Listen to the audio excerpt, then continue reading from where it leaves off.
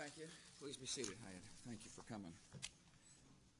Legislation I sign today will create a new place on the internet that is safe for our children to learn and to play and to explore. .kids will be part of the U.S. country domain on the internet. It will function much like the children's section of a library, where parents feel comfortable allowing their children to browse. It'll be a safe place for children to go. This bill is a wise and necessary step to safeguard our children while they use computers and discover the great possibilities of the internet. Every site designated .kids will be a safe zone for children. The sites will be monitored for content, for safety, and all objectionable material will be removed. Online chat rooms and instant messaging will be prohibited unless they can be certified as safe. The websites under this new domain will not connect a child to other online sites outside the child-friendly zone. I want to thank the supporters of this good piece of legislation. I want to thank them for their hard work, Representatives Shimkus, Upton, and Markey, as well as Senators Ensign, Dorgan, and Fitzgerald. I want to thank him for coming. I'm going to ask him to come up in just a second as I sign this piece of legislation. All of us here today share the same goals. We must give our nation's children every opportunity to grow in knowledge without undermining their character. We must give parents effective tools to help their children learn.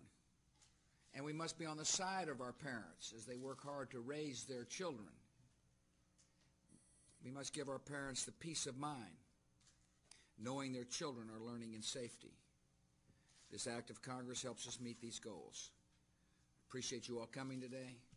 It's my honor now to sign the .kids Implementation and Efficiency Act. Would the members join me?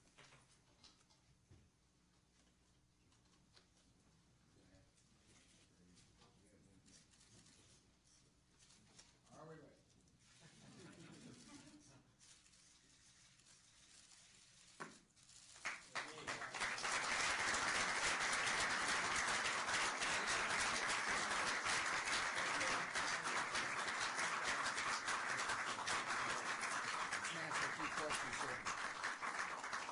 Before I'm going to answer a few questions. You're stuck in what the mini press conference here. Yeah. Can you tell me specifically what the inspectors have or haven't been able to do, what they've uncovered, Yeah. what they haven't uncovered, that leads you to believe that the signs are not encouraging? Well, I can tell you this. This isn't about inspectors. The issue is whether Saddam Hussein will disarm. Will he disarm in the name of peace?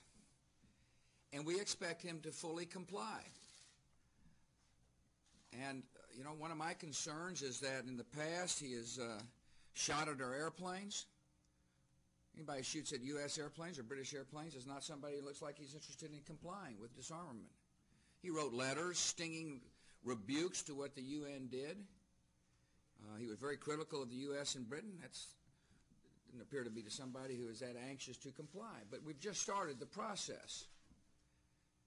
And one of the things that I want to continue to remind Americans, this is not a game that we're playing of hide and seek. This is our attempt to work with the world community to create peace. And the best way for peace is for Mr. Saddam Hussein to disarm. It's up to him to make his decision. Yeah. Well, we've been at this, what, 5 days? This is after 11 years of deceit and defiance. And the issue, again, is not hide and seek. The issue is whether or not Saddam Hussein will disarm.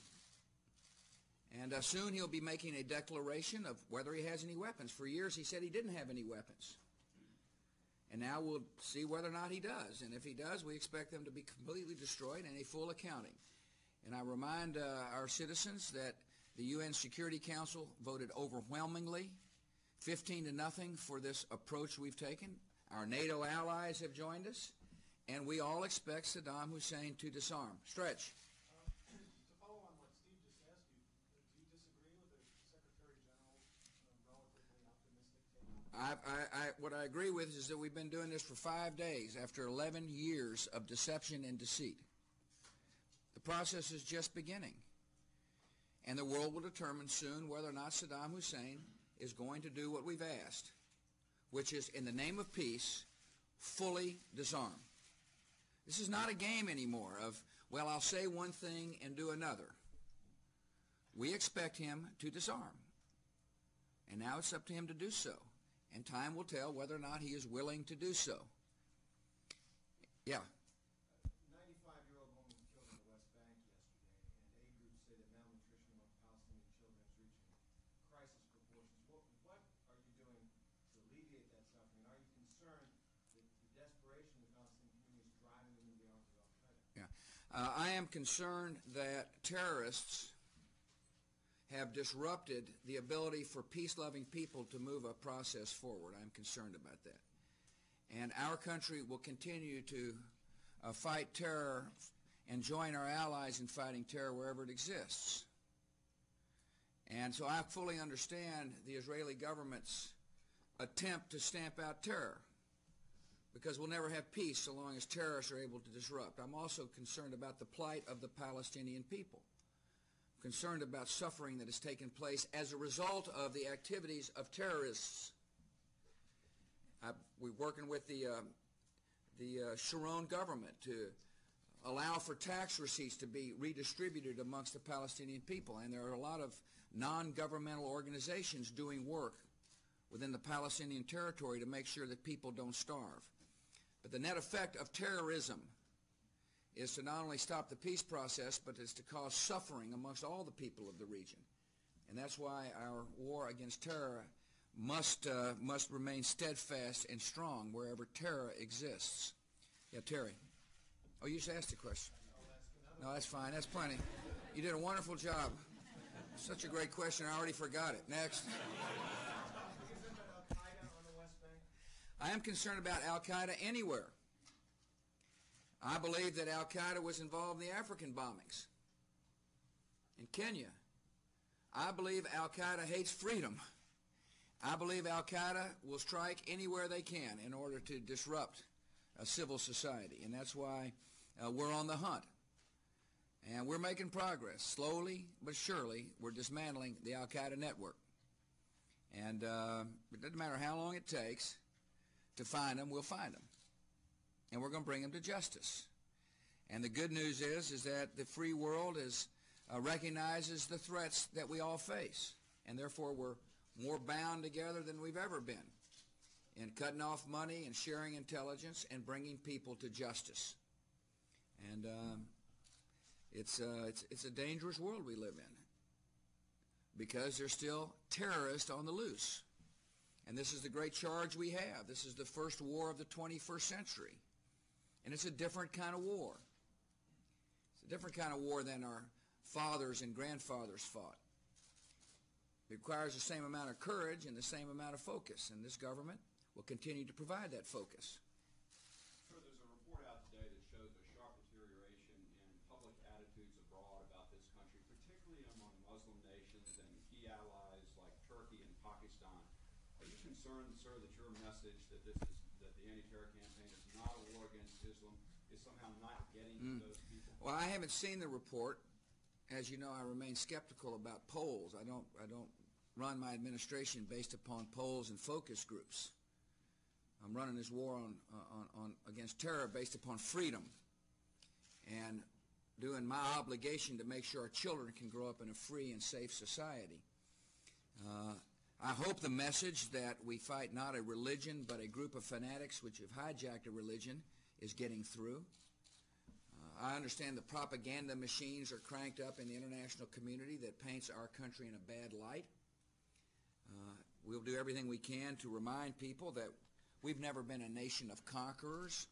We're a nation of liberators.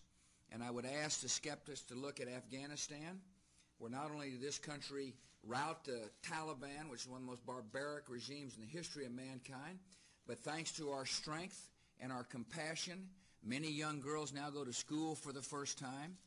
General McNeil, as our general in Afghanistan, was in today in the Situation Room and gave me a briefing about the human condition in Afghanistan. It's improving dramatically.